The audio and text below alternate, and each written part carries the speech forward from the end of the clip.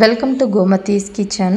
நம்ம இன்றைக்கி பார்க்க போகிற ரெசிபி நம்ம ட்ரெடிஷ்னல் சுழியம் எப்படி செய்யலாங்கிறது தான் பார்க்க போகிறோம்.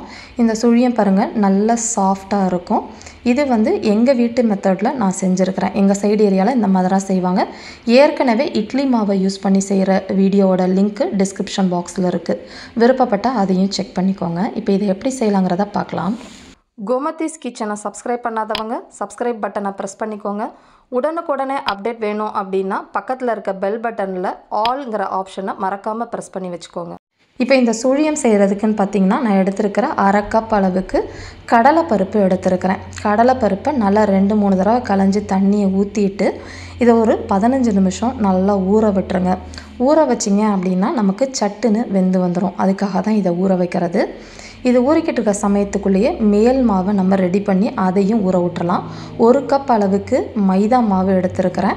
இந்த மைதா மாவில் நாங்கள் எங்கள் சைட்லாம் பார்த்திங்கன்னா மைதா மாவில் தான் யூஸ் பண்ணுவோம். சப்போஸ் உங்களுக்கு ஹெல்த்தியாக படலை அப்படின்னா அரிசி மாவில் கூட செய்யலாம். இல்லை இட்லி மாவில் செய்கிற வீடியோவோட லிங்க்கும் டிஸ்கிரிப்ஷன் பாக்ஸில் இருக்குது. இதில் ஒரு 1/4 டீஸ்பூன் அளவுக்கு மேல் மாவுக்கு தேவையான அளவு டேபிள் சால்ட்டு சேர்த்துருக்கிறேன். இது எல்லாத்தையும் நல்லா கலந்துட்டு மாவு பார்த்திங்க அப்படின்னா தோசை மாவு கன்சிஸ்டன்சிக்கு கட்டிகள் இல்லாமல் இந்த அளவுக்கு கரைச்சிக்கோங்க. மைதா மாவை பொறுத்த வரைக்கும் இந்த கரைச்சதுக்கு அப்புறம் உடனே செய்யாமல் இந்த மாவு நம்ம எல்லாம் பூரணம்லாம் ரெடி ஆகிற வரைக்கும் ஊறிச்சு அப்படின்னா நல்லா சாஃப்டாக இருக்கும். அதுக்காக அது இருக்கட்டும். இப்போ பார்த்திங்கன்னா நான் இதை குக்கரில் வச்சு நல்லா வேக வச்சு எடுத்துகிட்டு வந்துட்டேன். தண்ணியும் இந்த அளவுக்கு சுண்ட இருக்கணும். ஸோ பார்க்குறப்ப நல்ல இது பார்த்திங்கன்னா வெந்து இந்த மாதிரி இருக்கணும். வேகாமல் போட்டிங்கன்னா கடலைப்பருப்பு நமக்கு கேஸ் கட்டிக்கும். அதனால் நல்லா வேக வச்சுடுங்க. இப்போ இதை மிக்ஸி ஜாரில் போட்டுட்டு நல்லா நைஸாக பருப்புகளை டெக்ஸ்சர் தெரியாமல் அரைச்சி எடுத்துகிட்டு வந்துடலாம். இந்த மாதிரி நான் பார்த்திங்க அப்படின்னா எப்போதுமே வீட்டில் இந்த மாதிரி வெல்லத்தில் பாகு காய்ச்சி ஃப்ரிட்ஜில் எடுத்து வச்சுக்குவேன். இது எப்படி அப்படின்னா நான் வெல்லத்தை வாங்கி இடிச்சிட்டு தண்ணி ஊற்றி நல்லா கரைச்சிடுங்க.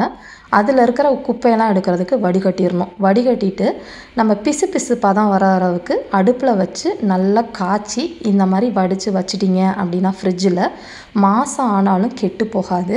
பட் இந்த மாதிரி டெக்ஸ்சரில் எடுத்து வச்சிட்டோம்னா நம்ம பசங்களுக்கு சட்டுன்னு ஒரு பணியாரம் இட்லி மாவில் பணியாரமோ இல்லை நீங்கள் புட்டு செய்கிறதுக்கோ யூஸ் பண்ணிக்கலாம்.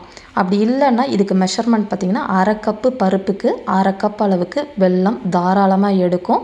நீங்கள் அதை வடிகட்டி எடுத்துட்டு அதுக்கப்புறமா இப்போ நான் போட்டிருக்கிற 1/4 கப் அளவுள்ள துருவின தேங்காய் அதே மாதிரி எடுத்து வச்சுருக்க பருப்பு எல்லாத்தையுமே ஒன்றா சேர்த்துட்டு நீங்கள் அடுப்பை தீயை கம்மியாக வச்சு நல்லா சாஃப்டான பூரணம் வர அளவுக்கு கிளறிக்கிட்டே இருக்கணும்.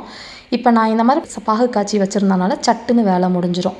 ஒரு பிஞ்ச் அளவுக்கு மட்டும் உப்பு சேர்த்துக்கோங்க. உங்களுக்கு ஸ்வீட்டை என்ஹான்ஸ் பண்ணி காட்டும். இந்த அளவுக்கு சாஃப்டாக இருக்கணும் பூரணம். எந்த நேரத்துலையும் கெட்டியாக இறுகிடுச்சு அப்படின்னா நல்லா இருக்காது. ஸோ இந்த டெக்ஸ்சர் இருக்கிற மாதிரி பார்த்துக்கோங்க. இப்போ ஏலக்காய் பொடி கொஞ்சம் போட்டு கிளறிக்கிறேன். இப்போ இது ஆறுனதுக்கப்புறமா நம்ம உருண்டைகளாக உருட்டிக்கலாம். சைஸ் உங்களுக்கு ஏற்ற மாதிரி எந்த சைஸில் வேணுமோ உருட்டிக்கோங்க. இப்போ பார்த்திங்கன்னா நம்ம எடுத்துருக்கிறதுக்கு 11 சுழிய உருண்டை நான் செஞ்சு வச்சுருக்கிறேன். இப்போ பார்த்திங்கன்னா எண்ணெயும் காஞ்சிருச்சு. சுழியம் செய்கிறதுக்கு பூரணம் செய்கிறதுக்குள்ளே மாவும் ஊறிடுச்சு. நம்ம பஜ்ஜி மாவு துவச்சி எடுத்து போடுற மாதிரி நல்ல உருண்டைகளை போட்டுட்டு துவச்சிட்டு எடுத்துகிட்டு எக்ஸ்ட்ரா மாவெல்லாம் அதிலேயே வழிச்சிருங்க. இந்த மாதிரி எல்லாத்தையும் ஒரு மிதமான தீயில் வேக வச்சுக்கலாம். உள்ள பூரணமும் வெந்தது தான், மேலே இருக்கிற மாவு மேல் மாவு மட்டும்தான் வேகணும். அதனால் ஒரு 2 நிமிஷம் நல்லா வெந்ததுக்கப்புறம் எடுத்துட வேண்டியதான். சூப்பரான ட்ரெடிஷ்னல் மெத்தடில் சுழியம் ரெடி ஆகிடுச்சு. இதே மாதிரி அளவுகளோட செஞ்சு பாருங்கள். செஞ்சு பார்த்துட்டு எப்படி இருக்குங்கிறத கமெண்ட் பண்ணுங்கள். வீடியோ பிடிச்சிருந்தாலும் கமெண்ட் பண்ணுங்கள், லைக் பண்ணுங்கள், ஷேர் பண்ணுங்கள். மறக்காமல் கோமதிஸ் கிச்சன் சேனலை சப்ஸ்கிரைப் பண்ணி வச்சுக்கோங்க. தேங்க்ஸ் ஃபார் வாட்சிங்.